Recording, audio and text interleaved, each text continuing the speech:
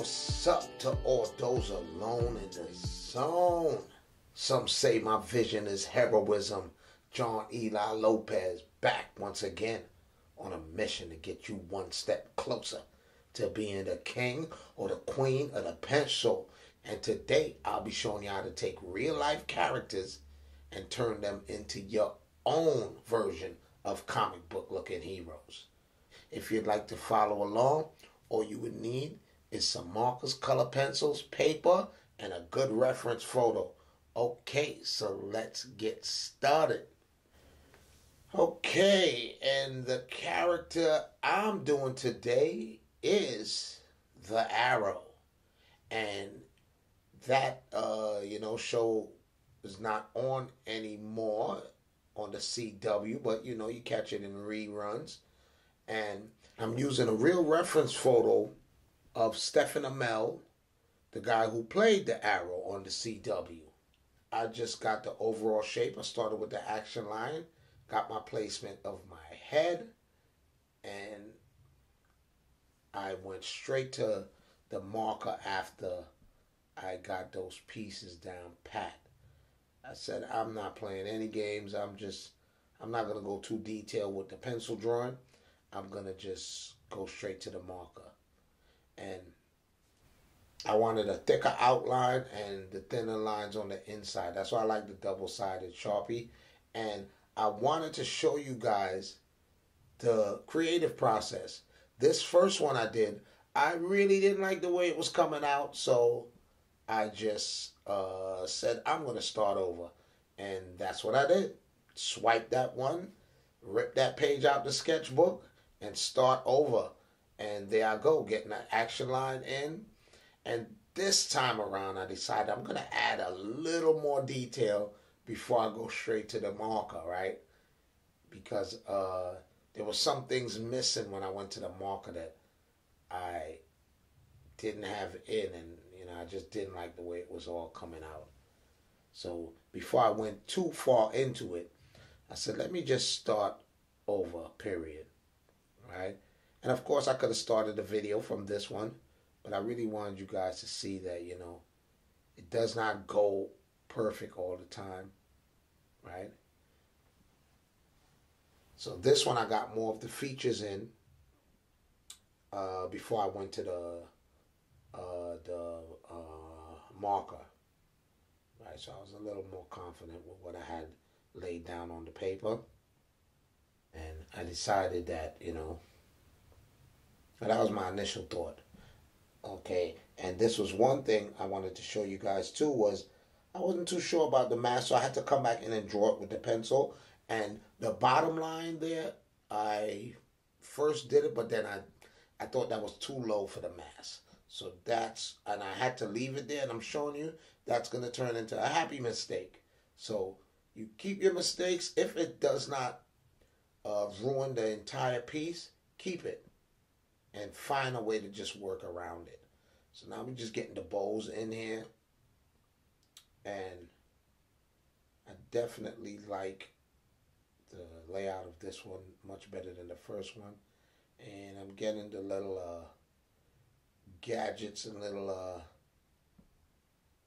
almost like rounds that he had on his strapped over his shoulders. And the main concept is the main piece was that face, and getting that down, and the angle of his head and all that. And then now coming with the details. And once I'm happy with that, I decided I'm just going straight to the color, right? So I was a little more confident here with my pencil drawing. And his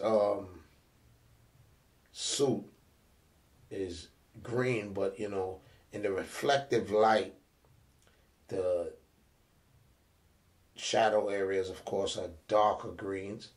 So this is like a playing around process here. You're just trying to make sure you get the majority of the dark areas in. And this type of thing is really good to experiment, because this is my first time doing the arrow. Didn't know how this particular technique would come out with markers and color pencils, but you want to try different things. So now we get into different greens in, because the quells of the bow is a lighter green. I hope I said that correct. And the tips are the darker. So, his entire suit here, I'm going to have about three, four different greens in here. So like three different greens with the markers. And then another 2, 3 with the color pencils.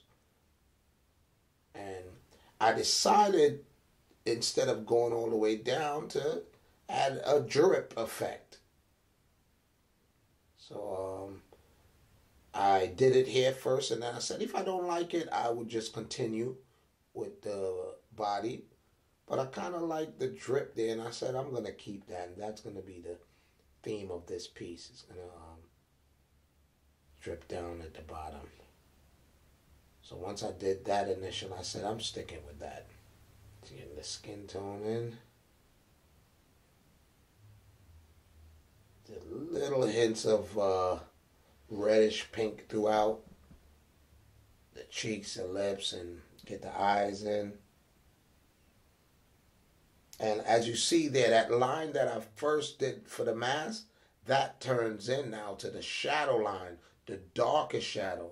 So that line is now gone. And I knew that was my plan, to just create a shadow around there. I just didn't know how it would come out. But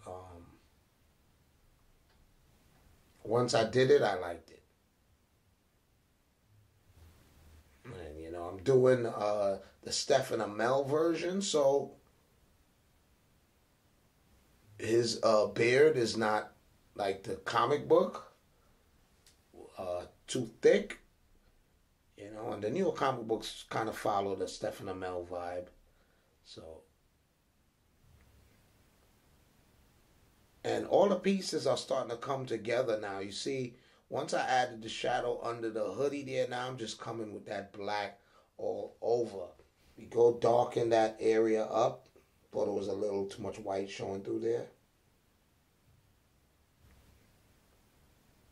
And this was kind of like a Kevlar piece here, so that was a different material than the suit, that black piece by the shoulder there. So we had to give that like a different effect. This is the fun part, where you just add in all the final touches, getting the different green there from the color pencil and trying to fade the darks and the greens into, it's kind of just melding everything into one.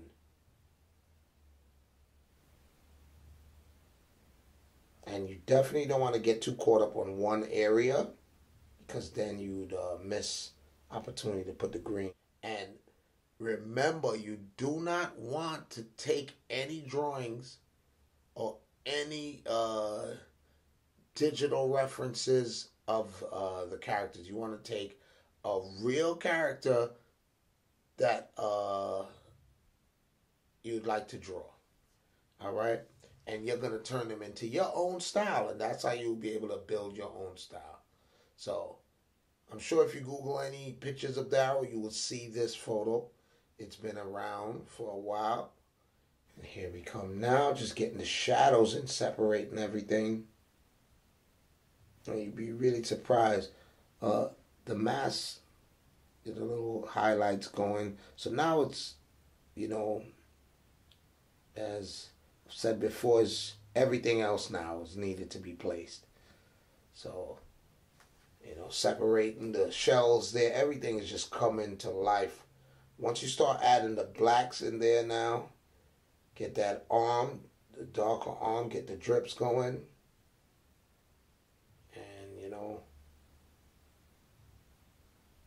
sometimes when you add in every other piece, you realize something's missing, or it might need a little more of one tone, like a little shadow under the eyelids there. Just add a little realism to those eyes. and more of a shadow on the left side of his face. Where his nose sticks out, there's a little highlight area.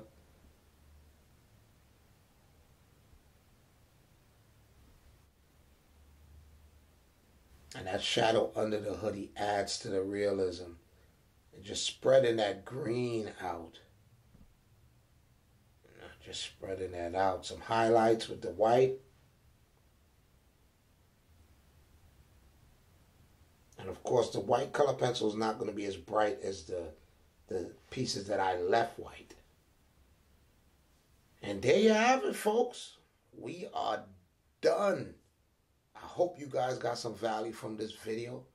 If you did, shoot an arrow at that subscribe button. Hit the like. Leave a comment. Any feedback is appreciated. So until next time, John Eli Lopez signing out. Y'all be good and be safe.